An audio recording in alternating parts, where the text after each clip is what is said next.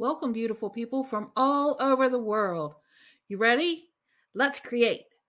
I'm going to show you two tricks. The first one is the scrolling text box, and the other trick is going to be the scrolling photos. So like if you're a real estate agent or someone like that, you can use those to maybe scroll through your picture roll with the address on the side. You could use it for different ways. But the first one we're going to do is the rolling text box.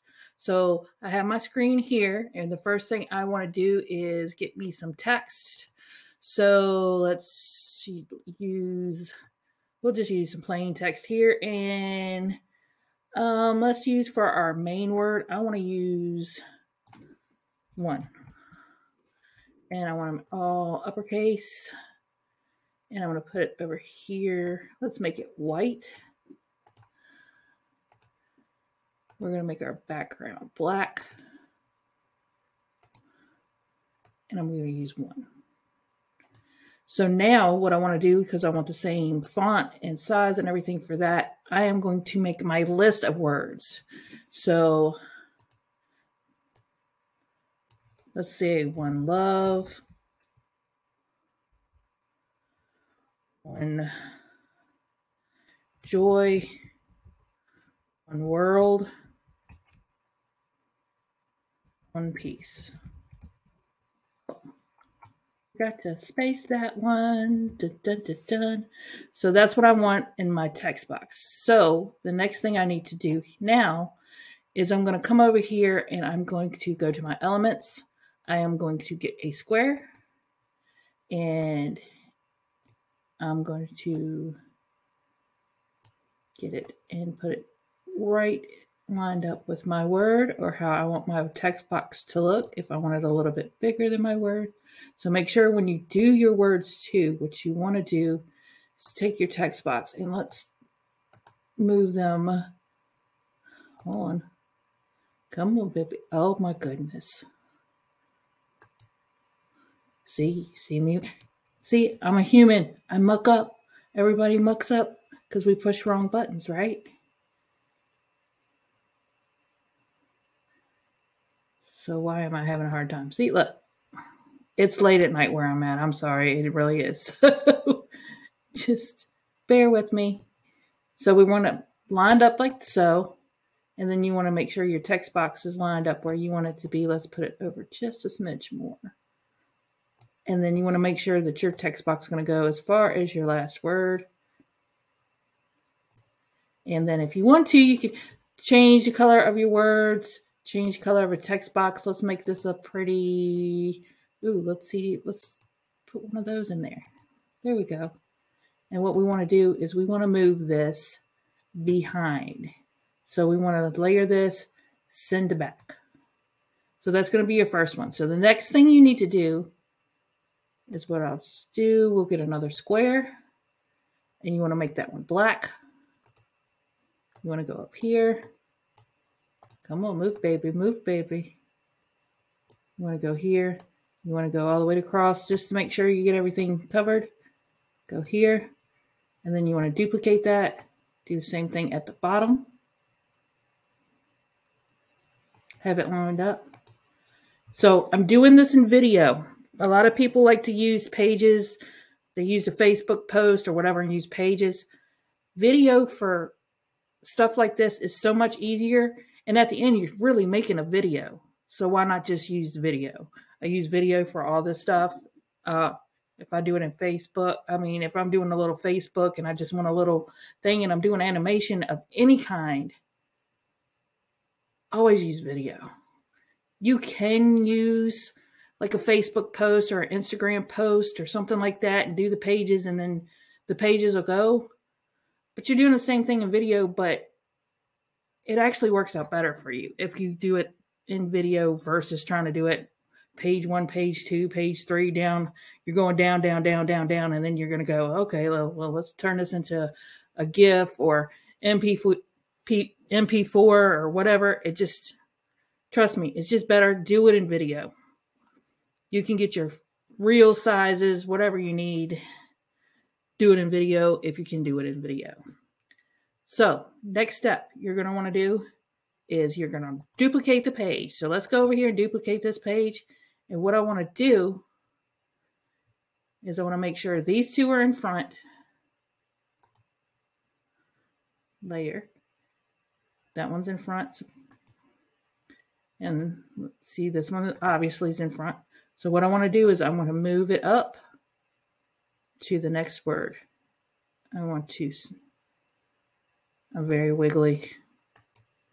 Then I want to duplicate the page again. Move it up to the next word. I am very wiggly. I do not have steady hands. I worked in manufacturing for a really long time. My hands are very terrible. So if you ever see my stuff and it's shaky, it's because a lot of times I'm just doing it fast and being, so we'll duplicate it again, move it up again. And that'll be your scroll. So note, you're going to use match and move for this. So when you go into your transitions, you're going to use match and move. Match and move will automatically shave some time off when you apply it. So don't do your timing first. Do your timing after you've already made that transition. So we're going to do match and move. We want it between all. All right, so now I want to go and shorten these up. So we'll put it at like 1 second a piece, maybe. Does that sound good? You can do whatever you want. If you want them hold long, be short, go fast, go slow. You can do whatever you want. So let's do them at 1. And your last one's your stopper, so we'll just do that. So now we're going to check and see what it looks like. And you can see it's scrolling. So that is trick number 1. Now you can do like that. You can make a timer. You can do whatever you want. You can use different shapes, anything like that. But that's the roundabout way of how to do that. So the next thing we want to do, let's delete all these pages here and start over. We're going to do a little scrolly thing where it comes with the pictures. So we're going to do the same thing. We're going to turn this black because, like I said, you can use whatever color you want to, but to me, black's the easiest one. So what I want to do is I want to come over here and want to add some text. This is just a random thing out of Canva. So I usually change the words in here, but whatever. So what I'm going to do is I'm going to put that in the corner for a minute. So I'm going to go over to my uploads and I'm going to go through my pictures. And so here's the trick to this. So let's say I'm going to go through my pictures. So I want to do a slideshow for my graphic design thing. So you're going to do, so you want to set what size you want your pictures. So say that's the size I want my pictures to scroll on, and I want them to be in the center, or I want them bigger, and I want them over here, and I want them to look like there, and the other half is going to be, and I want that centered there. So that's going to be my start point. So what I want to do is I go down and get my next photo. Let's say we want to do her. So what I'm going to do is get her corner. You might have to smoosh this down a little bit so you can get that and drag it out if you're using bigger pictures. So you want that corner to match that corner. And then what you want to do is do that and group. Start moving it up.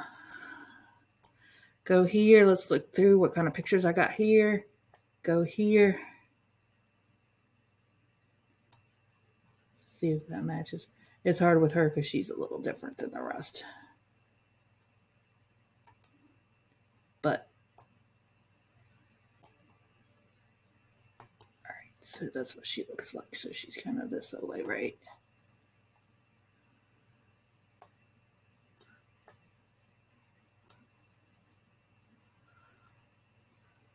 Take it down here. All right, so we got that one there. So we're going to do that again.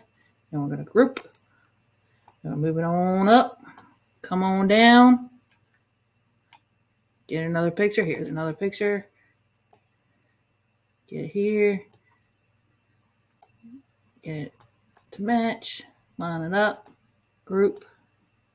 And you just keep doing that for how many pictures you want. So then you're going to come down and put it where you want to in your first picture to be. Get your graphic design thing over here, or whatever your text is going to be, your address if you're like a real estate agent, or the address of the whatever you're using. the house, the condo. So you're going to do the same thing as before. You're going to come up here and you're going to get your little square. You're going to make it black or whatever color you're using for your background. You're going to come up here. We're going to go all the way across here. And we're going to take that and we're going to duplicate it. Doop, doop, doop, doop. We're going to go down here and duplicate it. Make sure it covers everything it needs. It needs to bump up. So I'm going to use my arrow keys. Maybe I'm going to use my arrow keys. Sometimes I click off of it to make it use my arrow keys. Let's see. Okay. So now that I got my 2 there, I'm going to do the same thing. Same process over. I'm going to duplicate the page. And then on the new page, I'm going to scroll up to my next photo. As you can see, of course, I'm always shaky. And we go and do this all the way through. To the next photo. I'm going to duplicate the page. Scroll up to your next photo. And if it's shaky, it's just because of me. I'm sure y'all have better hands than I do, better steadier hands than I do. And plus, I'm kind of like not trying to be perfect for these. And then we're going to do the same thing as we did before. We're going to get in our transitions. We're going to go to match and move. We're going to put it between all the pages. And then we're going to shrink it down. So we're going to shrink it down to a second,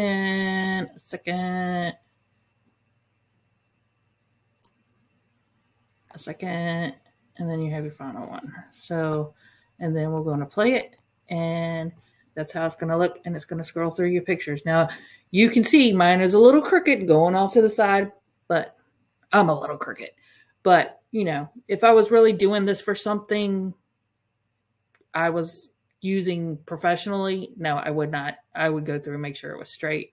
Or maybe if you have problems like me being a little like out of the lines, maybe you could put a guide square or something in the back to make sure you're in your lines the whole entire time, that you stay where you need to go and you're not going outside of the lines. And then at the end, you just delete it off of all the pages, and then you know you kept yourself straight. But that's my quick little tutorial on how to do this. I hope you have fun with this. I hope you make beautiful things. I hope maybe you'll subscribe if you got this far. If not, I hope at least you learned something. So until next time, see ya.